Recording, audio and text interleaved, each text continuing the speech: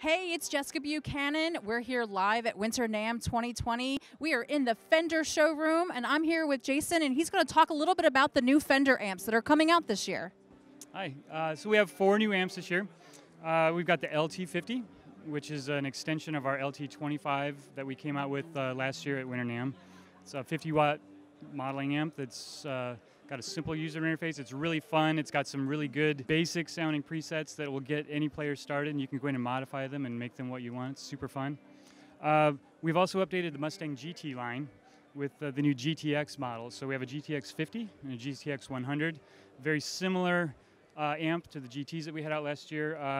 Updated cosmetics. They look a little more like a hot rod. We've also updated the Tone app. So we have Tone version 3.0 that's out now, or will be out when the amps launch. And it's got skeuomorphic design, so it's really fun. All the graphics look like the real gear that you already know how to use. You just do it with your fingers with the app, and it connects by Bluetooth. We've got 8 new amp models that we've added, like the Super Reverb, the Vibro King, a really famous jazz amp with a chorus built into it, and a really heavy Uberschall amp that's in there, and then 11 new effects. So it's got a lot of variety. That comes in 2 styles. There's the GTX 50, which is a 50-watt 112 combo, and then there's the GTX 100, also a 112 combo. It's a little bit bigger cabinet, so it's got a little more low-end response to it.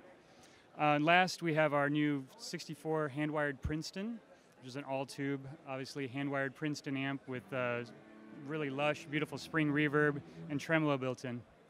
Amazing. When should we expect these to be in stock? The digital amps here, the LT and the GTXs, will ship at the end of March. The Princeton should be in stock now and available for purchase. Wonderful. Would you mind showing us a little bit what they can do? Sure.